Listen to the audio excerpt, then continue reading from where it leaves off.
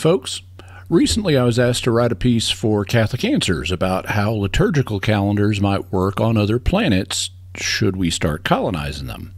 I've actually been asked about this periodically, and I enjoy fielding questions on Catholic Answers Live about humanity's ventures into outer space, such as this question. How would the Church adapt its liturgical calendar if we colonized another planet or the moon? And, of course, we all know that the moon is a planet because it's round and it doesn't glow. In fact, it's our sister planet.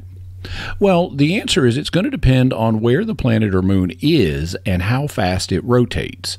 Humans are biologically designed to have a wake-sleep cycle that is synced with the 24-hour day-night cycle here on Earth. If we're in an environment where the day-night cycle is radically different from what we're programmed to work with, either much shorter than 24 hours or much longer than 24 hours, then we just ignore it.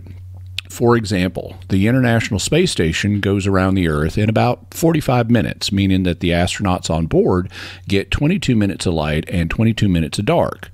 There's no way they would want to try to fall asleep every 22 minutes and then wake up 22 minutes later for the duration of their mission.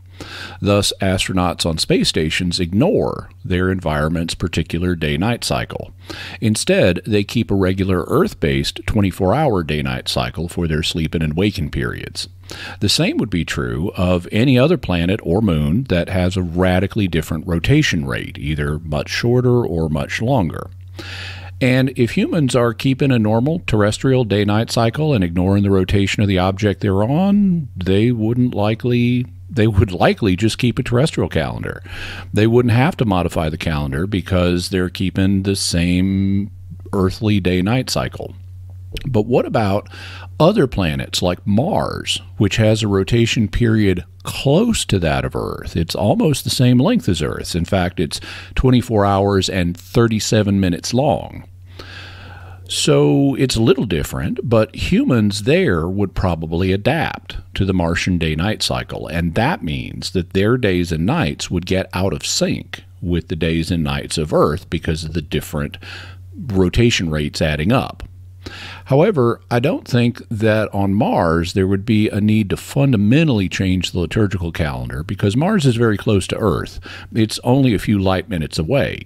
And as a result, it would be very easy to stay in contact with Earth and continue to use the fundamental terrestrial liturgical calendar. Even if their Sunday slides a few hours from Sunday on Earth because of the different day lengths, you could still approximate that. So they would still have the same kind of Sunday cycle. They could still celebrate Easter and Christmas at the same times. In fact, I think they would.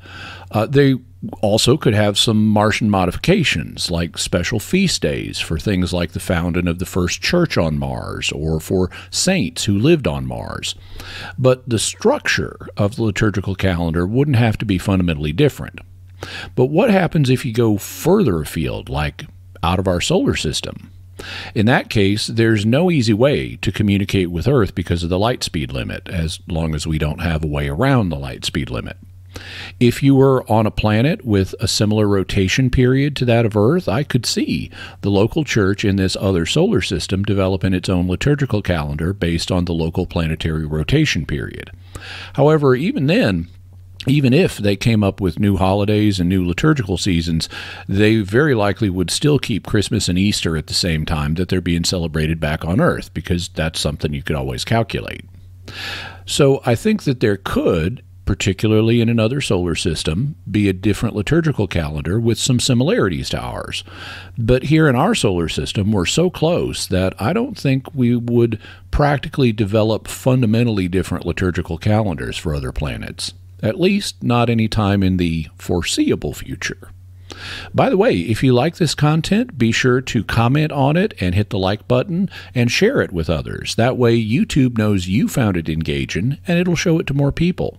You can help the channel grow that way, and I am trying to grow my channel, so please subscribe and be sure to hit the bell notification so that you always get notified when I have a new video. These days I usually have several a week. I appreciate all your help. Thank you so much, and God bless you.